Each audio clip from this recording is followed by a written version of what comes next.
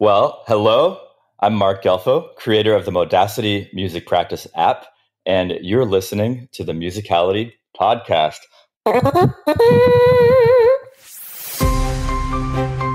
Ever wondered why some people seem to have a gift for music? Have you ever wished that you could play by ear, sing in tune, improvise and jam? You're in the right place. Time to turn those wishes into reality. Welcome to the Musicality podcast with your host, Christopher Sutton. Hi, this is Christopher, founder of Musical U, and welcome to the Musicality podcast. Today I'm joined by Marc Gelfo, a self-described neurosymphonic hornist who has played French horn in some of the top symphony orchestras and is the creator of the Modacity app, which helps you to practice music more effectively and enjoyably. When I first came across the Modacity app, I was impressed, but quite often the research and literature around music practice seems to end up being quite divorced from the actual expressive and creative nature of music itself. So, since it's quite a scientific and sophisticated app, my first assumption was that the creator was probably quite a dry, technical guy. In fact, I discovered that nothing could be further from the truth. Marc is a fascinating guy, and in this conversation we talk about what an epic road trip taught him about what his French horn could do, how you can start connecting with the more expressive side of music making, even if you don't consider yourself creative or artistic, and the principles that can transform the effectiveness of your music practice and get you better results faster and in a more enjoyable way.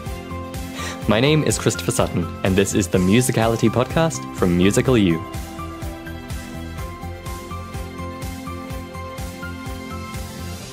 So, Marc, I was joking with you before we started that I might have you record a little intro fanfare for us. Would you mind?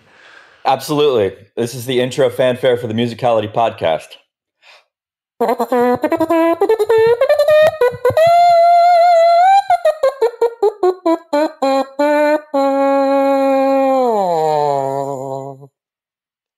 Beautiful. So, welcome to the show, Marc. Thank you for joining us today. My pleasure. Happy to be here.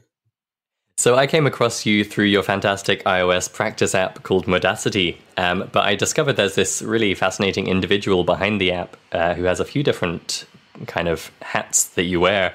So I'd love to go back to the beginning and learn a little bit about your own musical journey and what it was like for you learning music.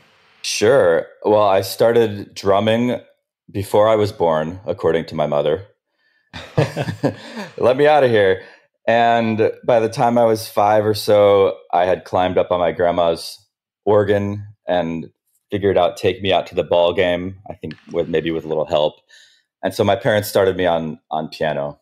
And I liked piano, but I don't think I liked my teacher very much. And that's when my story that is like many other people's stories began, where I was learning scales and rudiments and fairly bored. Eventually ran away from home to stop piano lessons. Gosh. And my parents understood that protest and got me a new piano teacher, which I worked a little bit better, but it was very much the standard Western story of learn to read music, do drills, and perform repertoire written by somebody else. And then I went from there around age 10 to violin and cello, playing in youth string orchestra, and finally got to band, where I discovered the French horn. And the horn stymied me initially, as it does many. It's called the divine instrument, because only God knows what's going to come out when you blow it. And I couldn't even get a sound on the thing for about a week. I didn't have a teacher. I grew up in a small town in Florida called Vero Beach, and just the band director kind of helped me get started. But I really fell in love with the horn and with band, and it was like becoming a teenager and starting to hear these movie soundtracks, John Williams, James Horner, that would sometimes just bring me to tears with their beauty or epic magnitude. And I fell deeply in love with the horn and with music making. And at the same time, I was programming. I started coding when I was 8. I was writing like artificial intelligence chatbot kind of stuff when I was in 7th grade for the science fair. And I had these dual passions going. I wanted to do music. I wanted to do horn. And I had some success. I was, well respected and loved in the high school band, but I never really made it to All-State. I didn't know what a music festival was. I didn't have access to teachers who really understood the horn very much. And so it didn't go anywhere. I ended up going to Northwestern because I didn't get into the music school there, but I got into their cognitive science and computer science program. And that's when I realized that what had been holding me back was not my lack of talent, but rather my approach to building talent, or my whole understanding of skill acquisition in general. So I can keep going from there if you'd like. Well, first, let's pause for a minute, if you wouldn't mind, because it sounds like there was kind of a burst of fresh enthusiasm midway through that journey after, the drudgery of learning piano in a way that didn't resonate with you. You moved to French horn and playing in band, and it sounds like you were enjoying things from that point on. Why was that such a change for you? I think that music originally is meant to connect people, and that band offered that experience for me of making music together, which string orchestra kind of had, but it was not so much. I enjoyed string orchestra, but band really wowed me. Oh wow, what a huge collection of sounds. And it's also just really fun, and people got along great, so that hooked me. Cool. And you said something there about changing your viewpoint on talent. Describe, if you would, like, what had your viewpoint been like through those first 10 years or so of learning music? Did you see yourself as someone who was naturally good at it, or how were you looking at things? I saw it both ways at the same time. I had a lot of awareness that I loved music, that music would flow through me. I started improvising at the piano after I stopped piano lessons, and I felt so connected to what we were doing in band. And I understood how to read music, and I would move fast along the things that I was doing. But at the same time, I was hitting failure after failure after failure after failure when it came to societally defined milestones. So I felt a ton of resentment and disappointment around that, and this sort of belief that I just must not be talented. It's what Carol Dweck calls the fixed mindset. Gotcha, yeah. And I think that might surprise some people, having heard your kind of credentials, as it were, as a French horn player these days, the kind of orchestras and philharmonics that you've played with around the world. So you mentioned that in time you realized that the way you practiced, or your skill acquisition, was maybe at the heart of what was holding you back. Tell us a little bit about that. Yeah, absolutely. And right before I do that, I'm going to share a tip, Gelfo tip number 1 about these credentials, which is to this day, when I go, I played with Philadelphia Orchestra for the first time this year. And I took that experience, I treasured that experience, and I took the essence of it and I sent it back to little 17-year-old Marc, who was sitting in front of these rejection letters from music schools thinking, I'll never get to play in an orchestra ever. My tip is that as you inevitably get these milestones of beauty or connection or achievement in your musical journey, to really drink them in and send them to your past self and say, hey, past self, I know you were struggling, but it's going to be cool. Nice. I love that. I think a lot of us have a tendency to rush through the successes and not allow ourselves to really enjoy and relish and appreciate ourselves for having accomplished them. So I love that tip, to remember your past self who would have loved to experience what you just experienced. Yeah. So getting into the discovery that talent is not a fixed attribute, that's pretty well known at this point. There's books like Talent is Overrated or The Talent Code that disassemble that myth fairly comprehensively. But for me, it was just being in cognitive science, learning about skill acquisition.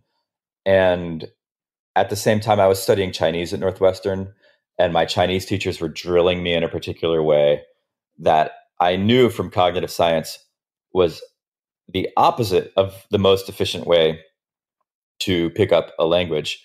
And music is a language, and it just all sort of started brewing in my head. And I realized at some point, oh, I just haven't really been practicing like I should be. What if I really go for it and practice well? And that did indeed make a big difference. And I'm still learning to practice better and better all the time, and it makes a bigger and bigger difference. I'm sure this is something we're going to talk a lot more about, but I have to ask you at that point, what were those language teachers doing that was so wrong? Massed practice is one of the things that was wrong. I would write the same Chinese character 17, 20, 30, 50 times. I would study upwards of 6 hours to plus per day on Chinese, writing these characters over and over and over and over. And in cognitive science, plenty of studies on this. Your brain habituates to that stimulus each time you write it. So by the fifth or seventh time, it's fairly habituated and there's a very low learning impact. And I wasn't practicing recalling it. I was only practicing stuffing it in and stuffing it into my short-term memory. So the book Make It Stick talks a lot about this, where you've actually got to practice retrieving information from your long-term memory by testing it rather than just stuffing things into your short-term memory loop. Interesting. And so what happened when you took this kind of neuroscience understanding back to the world of music? Well, I'm still doing it, but I would say I I graduated Northwestern and I went to Indiana to study French horn and audio engineering. And that's when things started to turn around. And at that point, it was a very bro science kind of approach. Like, yeah, I know these things about massed and interleaf practice or whatever. I'm not even sure if my concepts were that fully formed at that point, but I know that I practiced differently. And I knew that I was relentlessly in touch with what felt like a productive practice session versus an unproductive practice session. And within 2 years of focusing on the French horn, I'd won my first symphony job, my full-time symphony job. Wow, fantastic. And you put that down to this changed mindset to practicing? That's part of it. I think that mentorship and environment were a big part of it. Indiana's, more than 1,000 music school students, and all of the people who play symphony instruments are gunning for jobs. So it put me in an environment where it was expected that you would audition and care about audition success. And to be honest, that's a double-edged sword, but yeah, it got me an audition. Great. And you said something in the early part of your story about having the music flow through you.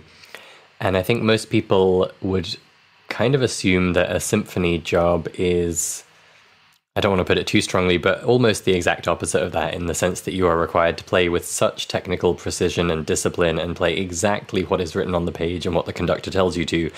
You are performing at a very high level and producing incredible music, but it's not that kind of instinctive, free, I am in control of this spirit of music. So I wonder if you could share a bit about your experiences as a professional symphony player and maybe compare or contrast with that kind of freewheeling spirit. Yeah, thank you for saying that. The way that you articulated it brought deep compassion to me, because that has been my experience. And I think that that's the experience of a lot of very dedicated musicians who spend an entire career in the symphony. I remember that I had grown up listening to a recording of Mahler's Third, and me and my buddy would come back from high school every day and go to his room and put on Mahler 3 and listen to it and just be amazed with the brass playing. And that was the piece that I dreamed of playing. Finally, when I was in the Hong Kong Philharmonic, maybe by my 3rd season or something, we played Mahler 3, and I was so excited, but I wasn't really able to enjoy the performance, even though I knew the music so well from years and years and years of listening to it, because I was so focused on executing it. all these little details. And my mind used to be so active while playing the horn, and to an extent in symphony, it still is. So I think you're absolutely right that the demands of symphonic playing, the way that most people approach it, leads to a lot of mental activity, which cuts off a flow state, which cuts off the connection from that flowing music idea. It's not true for everybody, but unfortunately, it gets a lot of people. Yeah, so for you, has there been anything that balanced that out? Yeah, a lot has balanced it out. I would say some of the most profound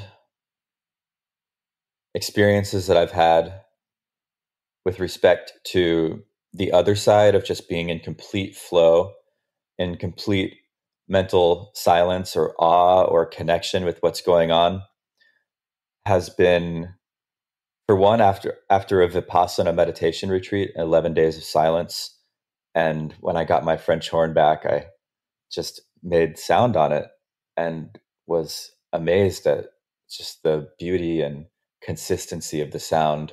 No judgment about positive or negative, right or wrong. It started when actually my sister introduced me to the concept of sound healing. She studied that at the California Institute of Integral Studies, which is sort of a beacon or center for more esoteric arts and studies. And this idea that sound can be for healing, not for playing right notes, struck me as tremendously different from what my training had been. So I started to get into just playing music for the act of expression and for cultivating a particular energy or essence rather than a particular note or rhythm. And that's a big shift. I would be overjoyed to demonstrate that difference briefly on the mouthpiece if you'd like. Please do. Okay. I'm going to focus on notes right now, and I'm going to play some right notes and right times. And I'm going to do just some little.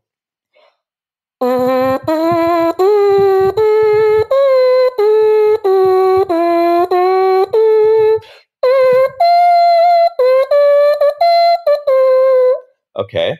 And now I'm going to focus on expressing joy and presence with no regard for notes or time or accuracy.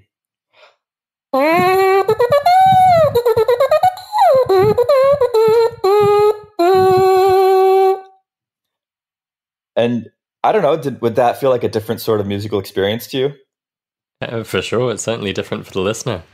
Yeah, one was pretty controlled and the other was pretty free.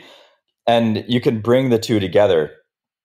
But the big step for me was moving all the way to the other side of being completely free and disregarding my concern for notes, rhythms, tone quality, any of those traditional characteristics, and focusing purely on the essence of what I want to express and allow in the space.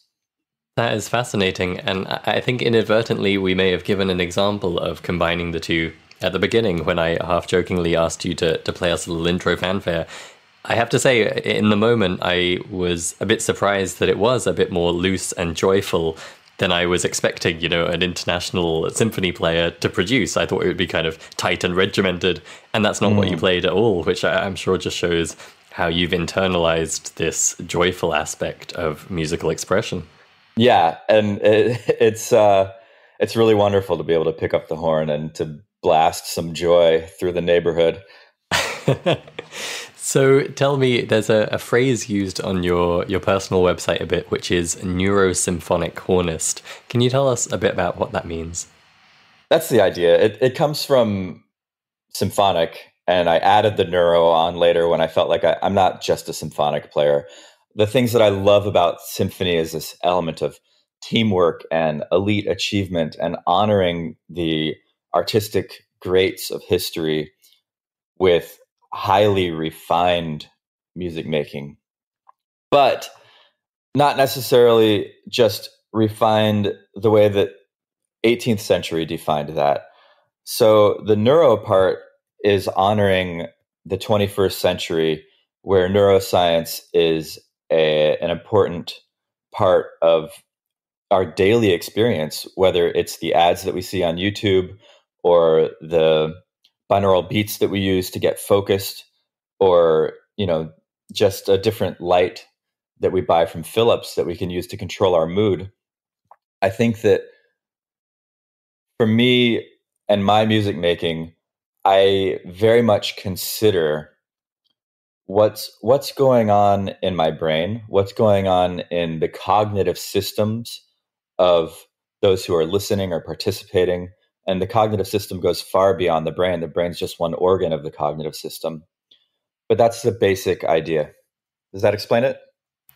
It does, yeah, and I think it's great to unpack that a little and understand everything that's included in that unique phrase, neurosymphonic hornist. You Can gave I one add example. one more thing? Please do, yeah. Yeah. The brain is this incredibly interconnected, almost microcosm. It's like a universe on its own. And that as a metaphor for the world informs my music making, where we've got an entire globe of people and ideas and subsystems and collectives and individuals. And as a neurosymphonic musician, my goal is to connect and make music with all of these disparate parts, to make the music of these disparate parts and not just one particular section like Europe. To that end, I think the way you've described it makes clear that playing as a freelancer or a full-time symphony player certainly pushes certain parts of your musicality to the extreme, but maybe neglects other sides of what you would like to be doing in music. You gave one example there of after a silent meditation retreat where you privately, I assume privately, just enjoyed some time with your horn. Have there been other outlets or other opportunities for you to explore that side of your musicality? Burning Man. Can we talk about Burning Man? Of course, yeah. Well, I had the longest drive ever to Burning Man. I drove for 3 weeks to Burning Man. Where were you starting from? Mars. I was in New York, and I took it nice and slow. I drove across the country for fun. A buddy of mine joined me, a great friend of mine. And I couldn't play my horn in the car, so I made this hose horn with just about 5 or 6 feet of plastic tubing and a plastic funnel on one end and a mouthpiece stuck in the other end. And it slots. I mean, it actually has a harmonic series, and you can play all kinds of exercises, flexibilities, melodies. But it's a funky, wonky instrument. And by the end of that 3 weeks, when I got to Burning Man, it had really opened my mind, almost forced me to think about music making in a different way, because I didn't have scales. I didn't have French horn tone quality. Couldn't play any Western music on this thing. I could only play funky, out of tune harmonic series, fanfares, and dirges. And so I got to Burning Man. I had a horn, and you were talking about sort of other elements of music making. There's this part of Burning Man called the temple. And the temple is a structure that's built out in the deep playa, the deep desert, far away from where people inhabit, on the other side of the man. And you make the trek out there through the dust to mourn, to grieve, to let go. And it's a very sacred place. Generally, the temple is manned by meditators all day long, all night long, people meditating in the temple, holding space for the crying or even the wailing that's sometimes happening there. It's a very, very powerful, powerful spot. And one particular day I went to the temple and I brought my horn for to be of service. And outside the temple, there were someone playing a gong. And you can imagine it's like Mad Max, people wearing the bandana and the goggles and like a gong. Another person had some sound healing bowls, crystal bowls. And then outside, they were at the entrance to the temple And it could have been 2,000 years ago, aside from the plastic on the goggles. And then there, beyond the gong and the crystal bowl, there were people sitting and meditating and just holding the vibration of support and love. Some of them were grieving. Some people are offering blessings. And I sat down and I asked if I could join. I brought out my horn and just started playing these long tones to go with the gong. And not focusing on notes. You don't play Mary Had a Little Lamb, or you don't even play the most sophisticated Elgar funeral march. That's not right. So primal. I was playing primal notes and purging grief from my system through the horn. And it's very simple to do on any instrument. You just take that feeling and you let it come through you, come viscerally through you and out through your hands or through your mouth or whatever you're using to play that instrument, without censoring it, without interfering it, without intellectually controlling it. And I was doing that on the horn, and eventually I had my eyes closed a lot, opened my eyes, and there was a huge crowd of people that were sitting, arcing around me, listening. And someone came up and he looked really sad. And I said, "Can I play you a blessing?" And he said, "Yeah, please." And shared his personal, what was up in his life. And I closed my eyes and just tried to kind of like feel compassion and understanding for what that person was going through. Meet them there with the tone of the instrument and the emotion that I was playing, and then use the sound of the horn to transform that feeling from sadness to joy, and to take that path over. And when I opened my eyes, the person in front of me, tears were streaming down his face. And I just got chills. I had never done anything like that before. I never, you know, I don't think I'd ever brought anybody to tears except my sister when I practiced too much before. and to do it in such a non-traditional manner was a striking moment, and I've never been the same since then. Wow. I'm really glad we went down this avenue in our conversation, because I think a lot of what we talk about here on the Musicality podcast is trying to get people away from the technicalities and equip them with the ideas or the skills or the techniques that will let them have that kind of deep connection with the music they're playing. And I know that for me, I always struggled with this because I was so brought up in the note by note, play the right notes at the right time mentality, very sheet music based, very robotic fundamentally. And I feel like on paper, you're the same kind of personality type. You know, you were studying neuroscience and you've done some computer science along the way. And you had that background in very careful note by note playing and not going beyond what you were told to play. And so I'd love to just ask, was there anything in your journey or any insights you have that could help someone who's feeling kind of trapped in that analytical world and maybe has never felt they were trapped until they hear someone describe the kind of thing you just described and they realize actually might be missing out on that deep connection with music? Is there anything you could share that might help them take their first steps in that direction? I think the first step may be to acknowledge the shadow side of this analytical, rigorous learning, which the way that I see it is that it creates a lot of fear, a lot of constriction, a lot of anxiety, potentially disappointment, shame, guilt for not holding up to standards. And those may be, if you were like me, has a unconscious patterns and habits that I had brought to my music making. from years of being wrong, from years of painful failures, from years of being told, no, you can't make music with us because you didn't play the notes well enough. And taking a second to acknowledge that's deeply painful, and I don't think that's in the spirit of music.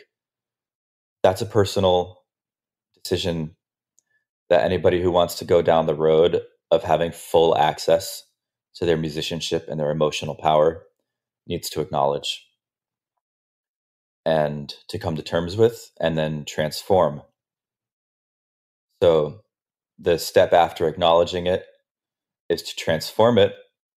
And the easiest way that I know how to do that is to get back in touch with the innate musicality. And do that by making sound and learning to feel your emotions and then learning to channel them through an instrument. And you can do that through the voice, which is our innate instrument for that. It's our built-in instrument, and we know how to do it. We know how to be really sad or really happy or angry. And I just put 3 emotions through my voice, and I can learn to do that on a pitch now, or on some kind of pitch, or even use pitch to take it to the next level of excitement, joy, or angry. Does that make sense? Is that a little too off the cuff?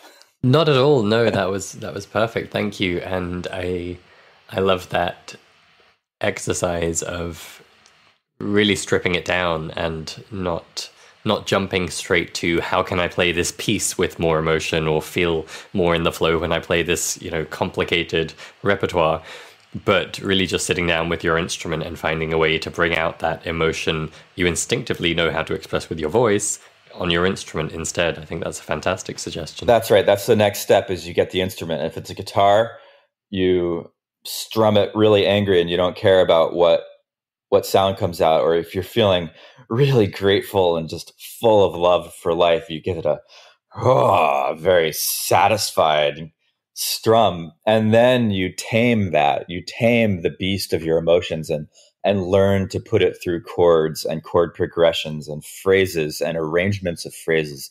And eventually you have entire pieces of music. So having heard your story, which, to dramatically oversimplify, we could describe as going down a route of technical perfection and the highest levels of musical performance, and then, or maybe along the way, discovering this very different side of musical expression. It would be easy for someone to assume, I think, that at that point you just kind of drew a line under it and you picked one or the other and that was that. But you've developed this fascinating app that I think combines a lot of what we've been talking about. And so I'd love if we could talk a little bit about Modacity, and maybe I can begin by just asking you to introduce the app and what it can do for people. Yeah, sure. I want to talk about these different areas of music first, real quick, because you made it sound like, okay, I'm climbing the ladder of technical perfection, and then I discovered the ladder of emotional authenticity, let's call it, or musical truth. And I want to propose a different model of understanding, which is that they're kind of the same ladder. It's like the yin and the yang in many ways. And that in order to unlock the next level of technical proficiency, you need to raise your musical truth. And in order to access the next level of musical truth, you need to work on your technique. And that's very hard to do. It's very hard to manage a practice session. None of us, me included, can even begin to approach what's possible, what science has proven is possible with the learning curve. Because managing a practice session is an art and a science on its own. That's what led me to create Modacity.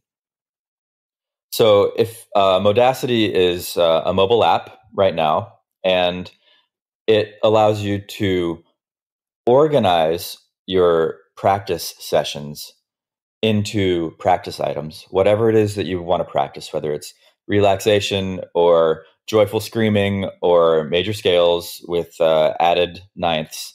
You just list that in Modacity, organize it into practice sessions. You can budget time with timers, set notes, watch your stats, and then actually practice with the app. And this is where it takes care of allowing you to let go of the analytical side, because you can't analyze as you perform and be 100% performant.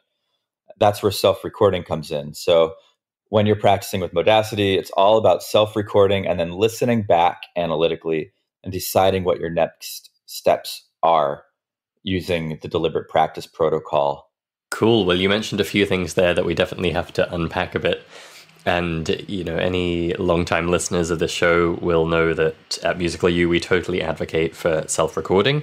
There's definitely a kind of psychological, emotional hurdle to get past at first for some people, but it is, unparalleled as a tool for improving your skills more quickly. And so I love that you've put this at the heart of Modacity. But I have to ask a question that might be on some people's minds, which is, when you play in your practice session and you record it and then you listen back, don't you need a teacher to listen back to tell you what you're doing wrong or what you need to improve? Absolutely not. You need feedback. And you can't do without feedback, but you can do this in some ways without a teacher. I'm a huge advocate of teachers, but for a different reason. I think of yoga where you constantly are finding your edge. You know what I mean? You're stretching and you're like, okay, there's my edge. And you can always imagine what a little deeper version of the stretch might be than you can actually go.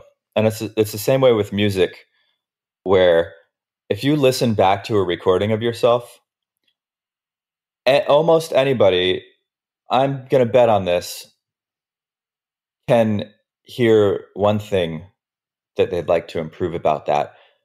And if they ask themselves honestly, according to all of my artistic sensibilities, all of the music that I've heard and love, everything that I hold to be aesthetically true from my most internally authentic place as an artist and creator, what's one little improvement I could make on this? That's all you need to ask, because that's all you need to be working on anyway, is one thing at a time, one improvement at a time.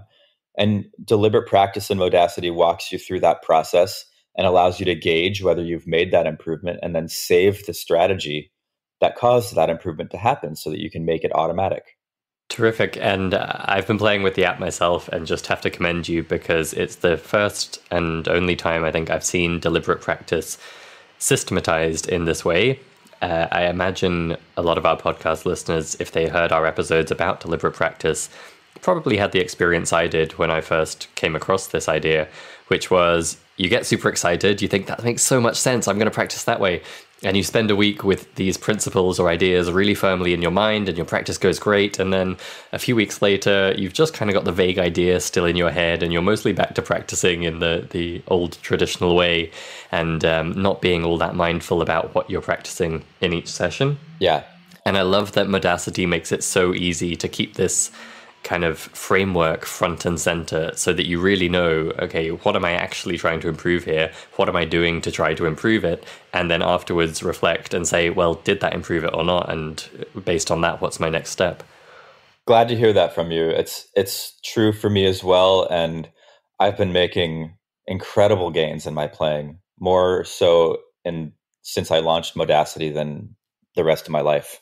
And we should mention, because I commented in passing on how it's tricky at first sometimes for people to record themselves and listen back, because we do have such, I guess, emotional barriers to accepting the bits that are good and being able to recognize the bits that are not so good. And so I did just want to mention that this deliberate practice framework is also super helpful for that, because it just reminds you, you're not expecting to listen back and hear a perfect performance. That's absolutely not what you're sitting down to do. You're trying to work on one particular thing and then really just ask the question, did this particular thing get better or worse this time? Yeah. I was complaining to my roommate the other day about my articulation. And I said, I've been playing French horn 25 years now. You'd think I have something simple figured out about articulation. He said, isn't that cool? That you're still you've been doing it all this time and you still got like major things to unlock and new things to learn. That's amazing. And I said, yeah, oh yeah, you're right. And then I went to Modacity and I typed in articulation and I like started to solve this problem that has been bugging me for 15 years. Fantastic. Well, to pick up on that, I think that's a beautiful mindset to take to it and a really positive spin to put on what could be a really frustrating situation. But I'm sure some people listening are hearing about a practice app and thinking, that's great for someone who's doing really well with their music practice and wants to accelerate it and do phenomenally well. But I'm not doing great with my music practice, and I feel like I'm not really learning that quickly, maybe because I'm later in life, or maybe just because I've always been a slow learner. It's not even worth me trying this app. What would you say to someone who's got those kinds of thoughts running through their head?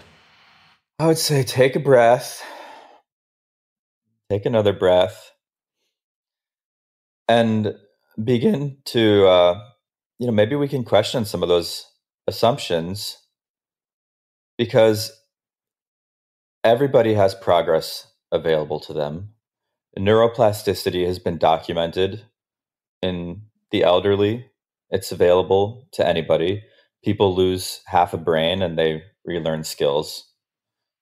It's not about the inability to learn.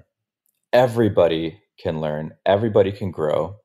I would say definitely check out Carol Dweck's book on the growth mindset and open yourself to the possibility that you can learn, and then give these tools a shot, because there's better and better tools for organizing and optimizing your practice. And when you see your star rating go up in Modacity over time, you're like, oh, wow, I went from, 10% mastery to 40% mastery in 2 weeks.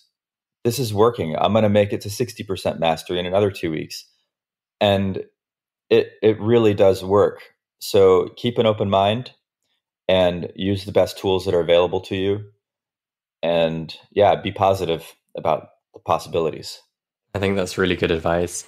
You started to paint a little bit of a picture there of what it's like to practice with Modacity week by week, and maybe you could just do a kind of before and after, or compare and contrast. What would your average hobbyist musician's practice look like without using an app like this versus what it could be if they did pick up Modacity and start training with it day by day? My guess is like, oh, I should practice, but I don't really want to. Or I should practice. Okay, I'm going to go practice. What do I play? I'm just going to noodle a little while to get warmed up. Oh, yeah, wait, that sounded bad. Oh, that sounded bad. Okay, that's cool. Noodle a little bit. Oh, I want to listen to this tune that I've been working on. Cool, I'm going to listen. Oh, I'm going to listen to another tune. Okay, now I'm going to noodle a little bit. Oh, my teacher said to work on some things, but I don't really remember. I think it was scales. Mass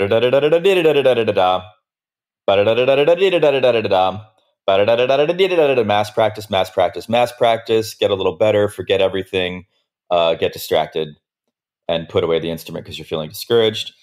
That might be one path that some people have taken. I'm hearing a 13-year-old me in my head going, yep, that sounds about right. Yeah.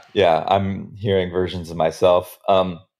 And with Modacity, it would be like, oh, there's my instrument. Cool. It's time to practice. Oh my God, finally time to practice. I've been waiting all day for this. Pull out Modacity, put on do not disturb mode, and open up my Tuesday playlist. Cool. Okay. Today I'm going to do long tones. I'm going to do scales. I'm going to do some visualization. And then I'm going to work on these 3 pieces that I've got for my recital. And I've got time budgeted. Okay. This is like 45 minutes. And then I have an open-ended improvisation practice after that. And then visualization. All right, cool. Start, practice, record myself, make improvements on each thing, make notes for what I'm going to do next time. Give myself the star rating so I can track my mastery, flow through the practice session, hit the finish button, and be congratulated on the amount of time spent and see that go into my practice bank. Love it. Well, I'm sure everyone listening can imagine the impact that would have on their musical life. You don't have to read the literature to realize that practicing in a smarter way can deliver better results quicker. And I think you've implemented some of the leading research on effective practice and self-assessment into the apps. That's really fantastic. What's coming up next for Modacity? Where do you take it from here? Very excited to start offering practice packs. Those are going to be curated practice sessions. So, for example, I'm building one right now on how to practice multiphonics with the French horn, a very extended technique for the horn. And you'll be able to download those practice packs. They're part of the subscription package Modacity, and practice, say, how a certain trumpet celebrity practices trumpet, or how a guitar player practices these things, and have embedded videos that walk you through a sort of hybrid of curriculum with built-in time to practice those things as long as you want to practice them. And from there, we're going to be going social, which I'm very excited about, and start connecting musicians around practice, around sharing, around getting more feedback, and starting to accelerate the social component of music learning and music making. I see. Well, that is an exciting horizon to have in store. I think you mentioned earlier in the conversation the importance of context for you getting that spot in the symphony. And it's something we've certainly seen time and again at Musical U. We hammer on about community, and I know some people hear that and they're just like, look, I don't do Facebook. I don't want to instant message people. I'm not into that social thing online. But what we try and explain is, this is not chit chat for the sake of chit chat. This is leveraging the fact that you can learn incredibly quickly when you take advantage of other people's learning journeys, and when you learn from each other and share what you're working on. We've just seen time and again in Musical U, when a member is willing to kind of take that leap into the community and make use of that side of things, it really is transformational on the results they get. So I think that's super cool that you're including it in Modacity in the future. Yeah, and I love that about Musical U, by the way. I really appreciate that. Thank you. Yeah. Cool. Well, Marc, it's been such a pleasure to talk with you, and I feel like we've pulled back the curtain a little, and the man behind such a technical and what's the word I'm reaching for, kind of sophisticated app also has this incredible spiritual and mindful and loving side to him that comes through in the way you've talked about your own musical journey. And I think that will only encourage people to dive into Modacity, give it a try, and see what it might be able to unlock for their musical life. Yeah, very excited to share that. Very excited for more people to practice with Modacity. You can hear the difference. I went to an opera concert a few months back, and one of our kind of star Modacity users is this great opera singer, and she was singing at that show, and there was a particular passage, very difficult coloratura, moving around, jumpy, woo, doo, doo, doo, doo. And I could hear, I thought for sure she practiced that with Modacity. I could hear the Modacity in it. And we got together afterwards, and she said, "Did you hear that passage? I practiced it with Modacity." I was like, yes. So definitely encourage people to try it out and see how much progress they can make and how much more they can enjoy and relax into their practice. Amazing. Well, for anyone wanting to check that out, you can search the App Store for Modacity or go to modacity.co. And of course, we'll have a link directly to that in the show notes for this episode. Thank you so much for joining us today, Marc. My pleasure, Christopher. Thank you for having me. The Musicality podcast is brought to you by Musical U. Learn more at musical-u.com. That was such a fun conversation. And I think Marc is wise beyond his years, both about music practice and musicality in general. Marc began making music early on, perhaps even drumming inside his mother's womb, kicking to get out. He went on to study piano, but found the lessons didn't really click with him, and changing teacher didn't quite resolve it. He switched to French horn and joined the high school band, and he started to feel more like he was enjoying and connecting with the music he was making. As he went on to college, Marc focused on neuroscience rather than music, and found that the lessons from neuroscience seemed to contradict the way he was being told to study in his language learning, that the mass practice, repetition of the same thing endlessly, was simply not the most efficient way to teach our brains new information or skills. He took these new insights about how the brain actually learns back to his musical life. And although it wasn't the sole factor, he said it was a big part of what allowed him to land a full-time job in the symphony just 2 years later. I loved the tip Marc shared, that when you have these moments of triumph in life, it's important to let yourself absorb and appreciate them, and that thinking back to your past self, who would have dreamed of this moment, can be a great way to get perspective on everything you have to be grateful for. We talked about the dichotomy of careful, precise, technical performance, as is required in a symphony orchestra, and the more loose and free-flowing music making, which can feel more like we're truly expressing ourselves through the music. Unpacking it, it was interesting to hear Marc agree that probably a lot of professional-level orchestra players are a bit frustrated that they might be missing out on a large part of the musical experience. And it was fascinating to hear his story of connecting more with that side of things. He gave a striking demonstration of improvising on his mouthpiece, first in a very thoughtful play the right notes kind of way, and then contrasted that with a more instinctive play your emotions way. A long road trip to the Burning Man festival gave him ample opportunity to explore what an almost toy-like version of his chosen instrument could do, the tube horn he constructed himself. And he arrived at the festival with a whole new perspective on how the French horn can be played. His experiences of playing that way at the temple of the festival really brought home to him how powerful musical expression can be when we let it come from inside us and we focus on the sound, instead of always being busy with thoughts and techniques and hitting the right notes at the right times. I was glad Marc clarified when I gave the oversimplified summary of his journey as being from a technique focus to a more expressive kind of music making. He said that this isn't either or a before and after story. The two go together, and he believes we often need to level up in one area before we can progress in the other. Marc took his neuroscience expertise and his keen understanding of what more effective practice technique can do for your musical progress and created the Modacity app. This is a practice companion app, but it has some really clever features that set it apart from being simply a practice journal or a few handy tools. As Marc described it, this is an app to help you implement the principles of deliberate practice. I'll direct you to our previous episodes on that subject for more info. There'll be links in the show notes at musicalitypodcast.com. But in a nutshell, deliberate practice is about being really intentional and mindful about what exactly you practice and how, allowing you to focus all your effort in a way that will produce the maximum result. I really love the way this is done in Modacity, not least because self-recording is at the heart of it, and that's something else we really believe in and have seen the results of at Musical U. The combination of these two things, recording yourself and deliberate practice, in an app that makes it easy to plan and organize and follow through, could really be a game changer for your music practice. It's something I'll actually be adopting myself for my instrument practice in future. If you could relate to the scattered and frustrating approach to practicing that Marc described as being the all-too-common situation, then I hope you'll take some of the ideas from this episode to improve your practicing, or indeed go try out the Modacity app to make it easy for you.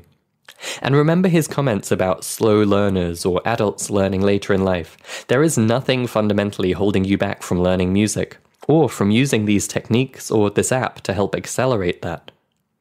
And if you, like me, tend towards the more analytical and logical personality type and have struggled with ideas like energy and emotion in music, I hope you'll try out Marc's suggested exercise of beginning from something we can all instinctively do, expressing emotion with our voice, and then take that to your instrument, casting aside your inner critic, and focusing not on the specifics of pitch and rhythm, but purely on the sound you are making. I know this will open up a new perspective on what you and your instrument are capable of. Be sure to check out more about Marc at marcgelfo.com, and I should mention that's Marc with a C. Marc with a C, incidentally, the name of one of my favorite musical artists. Go check him out if you haven't already. And also the Modacity app at modacity.co. Thanks for listening to this episode, and I'll see you on the next one. Thank you for listening to the Musicality Podcast. This episode has ended, but your musical journey continues. head over to musicalitypodcast.com, where you will find the links and resources mentioned in this episode, as well as bonus content exclusive for podcast listeners.